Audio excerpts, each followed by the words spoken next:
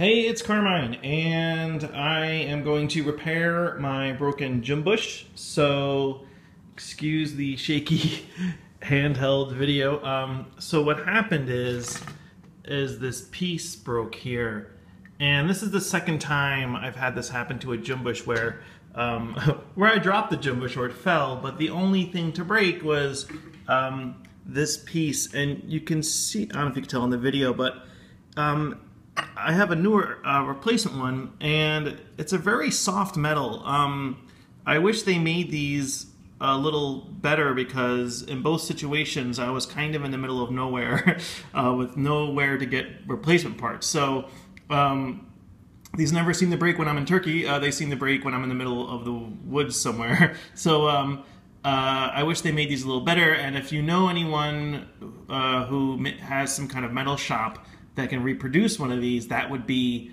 amazing. I would love to have a stronger version of this. But anyway, this broke again. And what I'm going to also do is, if you see here the head, it's kind of fraying away, and I'm going to replace it with, bam, this black head. You can buy these on mid-east.com, and I think this will be kind of totally metal when I'm done. So if you notice, the head is not super tight on these. You know, there is plenty of give here. So we need to remember that when we put the new head on, that we don't make this as tight as possible, or like a Doombeck or something, because the tension from the strings and everything needs to be able to push on it a bit and stuff like that.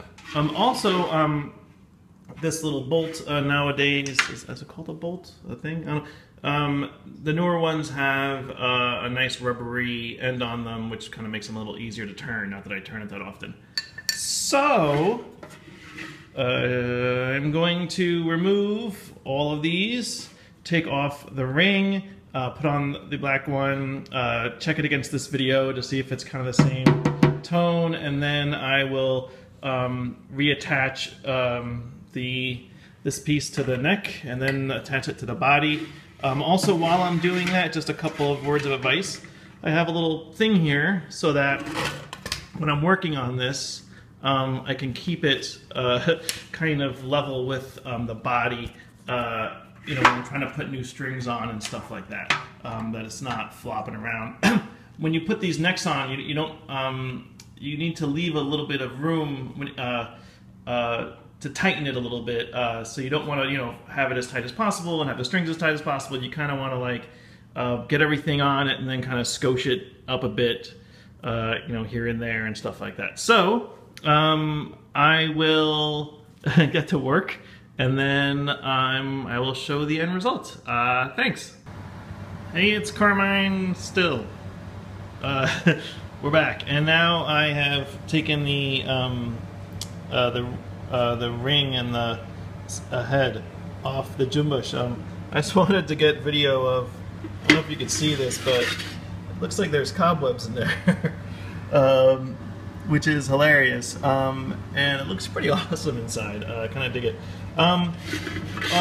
One thing, the tool I used, this is just a regular thing that you can put bits into. That's my finger looking huge. And I can just push down and turn. It doesn't fit around them, but it's enough to kind of loosen them up. So this worked fine. This little screwdriver, little thing you put screw things into. So I am going to put the head back on, the new black head. And I think I'm going to line it up so that the logo is along the string line and stuff like that. So that's kind of fun to be able to pretty it up a bit. So I'll be back. Hey, it's Carmine, and so what I've done is I've put the head on and the ring and all of these bolt things. And oh, one thing I noticed, my new thing did not come with a washer, so I had to keep the old one from the old thing. And so now I haven't tightened it yet, everything is just touching. I just use my fingers. So now I'm going to tighten it, and when I tighten it, I'm going to work across the body. I'm not going to do this down all the way and then go around. That would probably bend the ring and do some damage to it. So to be careful, I'm going to kind of work my way across and do a little bit at a time to try to get it to that tension that we had earlier with the other head. So I'll be back. Hey, it's Carmine, and welcome to the continuation of the Jumbush saga. So I feel like the head is where I want it to be tension-wise, but I want you to notice that you can see the dirt or the, from the old, how far it used to go. And you might be looking at your Jumbush and thinking, I should go down further, but if I go down that far, it will probably tear this head apart. The older head has a lot of collar, is that called collar? Here, and this new one doesn't seem to quite, I don't know, it just seems this head's a little tighter than the old one, which is paper-ish, with, I'm sure it's a papery coated plastic something, and the this one is just mylar, I guess. So anyway, I am not putting it down this far. I am again playing with, hitting it and seeing that the tone is kind of where the other one was. So next is the bridge. So what's nice is on my old one, I have a little imprint here of, I can see where the bridge used to go, and I can just kind of measure that and put that. I should measure that for you. And here's the measurements. I believe it's about 2.5 inches from. Looks like the bridge was about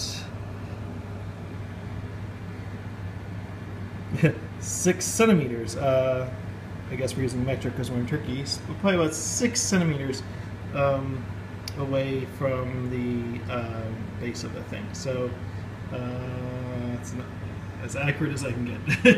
All right, moving on. Hey, it's Carmine, and the world's longest Jumbush video. I tried to use this newer thing, but after it went in a little bit, it just was unturnable. The threading looks a teeny bit closer together than the older one.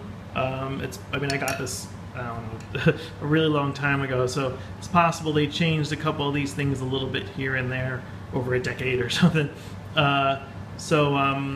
Also, when you're putting this neck on, like I said, err on the side of loose when you are working with this instrument.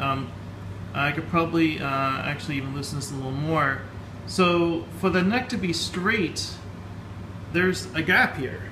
So if you tighten this flush against the body, your neck will be at an angle. So again, when you're doing this and you are putting on the strings, err on the side of being loose and give yourself room to tighten instead of the other way around, or it might get a little messy.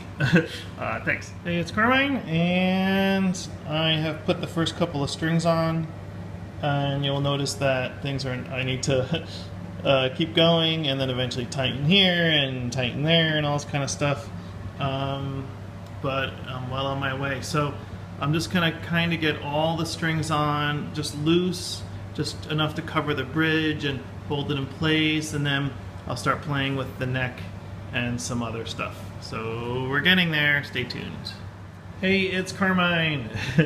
And you can see I have all the strings on it, and they are really loose.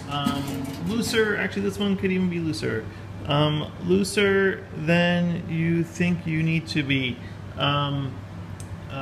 I can slide the bridge around and get it to the right place, make sure it's straight. Also, look at this action. That's my couch. Look how high this is. But the strings are loose enough that I can actually, oh my god, can I do this on video? I can bend, I can bend the neck well, I can't. I can't do this. Anyway, when I have two hands free, I can actually bend the neck down to where I want it to be, so that the action isn't ridiculously high on these things. So these are really loose, and when I take the neck and I can bend it with both hands, you'll see it kind of goes, and stuff like that. So that's next. If you've made it this far, you are a true Cumbus fan. Hey, it's Carmine. Quick, check it out. I realized I realized I can show you by turning. As you see, I can turn this and it will lower and bring the action up and down here. But I could do that because the strings are really loose. So like I said, don't tighten them all the way, and this way you can you know, do this. When I was first learning, I did this with my strings at full tension, and it was like bing, bing, bing, bing, bing. So make sure you keep them loose, and you can then adjust the neck to your liking. How cool is that? Thanks. Hey, it's Carmine, and here is the finished Cumbus. Look at how pretty. And the tuning, tuning needs to settle in a bit. For those who are curious, on the Gin albums and a lot of my earlier stuff, I used G, C, D, G, C, F. So this G string at the bottom is like the 3rd fret of a guitar, and this would be C, D, G, C, F. Which makes it really high and the tension really tight, and I think that's why my Cumbus sounds so bright and loud. I've tried, and my original, the Cumbus I first played ever was tuned that way, so I kept it and loved it that way. And I've seen other people tune the Cumbus kind of like an oud, with the lower string being a D or a C, and it just feels like spaghetti to me when the tuning is that low. So my kind of bright, aggressive Cumbus sound is this tuning. However, nowadays, instead of this string being a C, I tune it to an A, and that's because a lot of the songs that I play with friends, we're playing in the key of D, so having the A string right below the D helps me to play stuff in D. But if I'm playing by myself, I might do G and C here, and then D, G, C, F, and I have a lot of drones, and I can just play open a lot or very simple stuff, and I can just make more noise over that tuning. So, but nowadays I'm doing G, A, D, G, C, F. Thanks for watching this ridiculous collection of Cumbus videos, but it looks so pretty now and so beautiful, and it took me just a couple, actually the most work was putting all the strings back on. Everything else was really quick to do, so I think it looks great from before, and again, thanks.